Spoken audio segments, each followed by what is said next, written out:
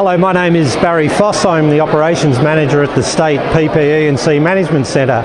I'm here today at the Expo to talk about 4 of our projects currently underway or have just been completed. We're starting off today looking at our concept wildfire garment.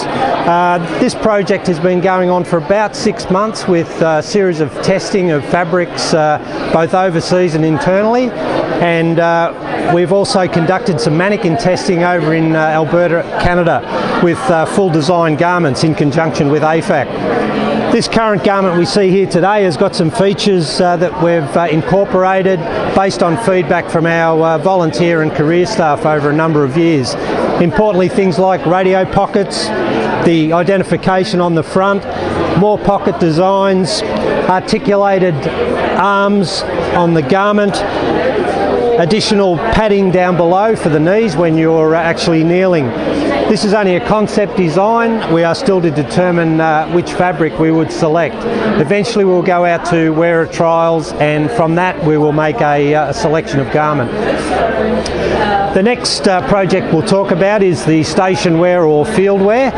Over the last 2 to 3 years we've rolled out station wear to our career staff at our integrated fire stations, and we're now moving into operations officers, operations managers and other career staff.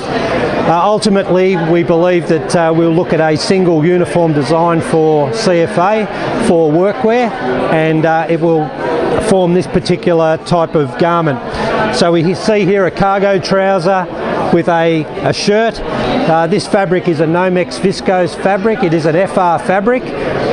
It is a very breathable fabric which makes it more comfortable for people to wear.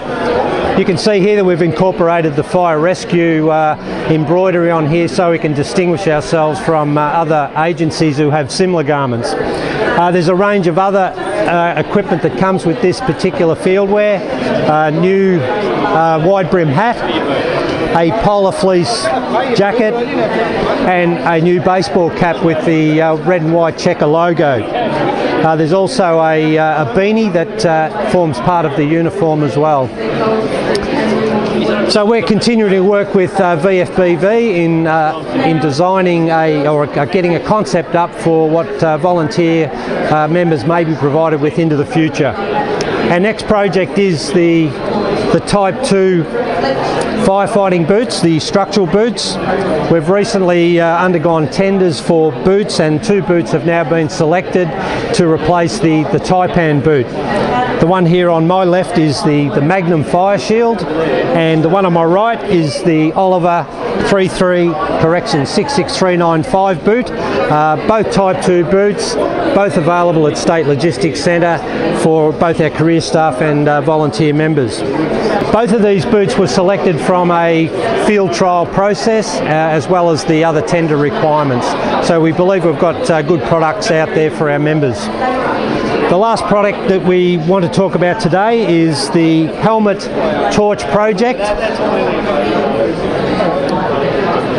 CFA has over 40,000 wildfire accredited firefighters. We had many helmets out in the field that did not have the helmet torch brackets attached.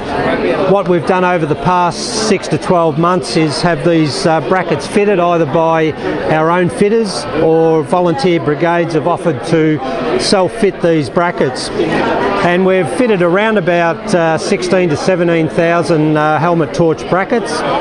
After that's done, we will then issue torches to bushfire fighting appliances. These packs of either 5 or 3 will be placed on bushfire fighting appliances and will be available for members to take a torch, place it on their helmet when they're required, and then place back in the vehicle when they're finished.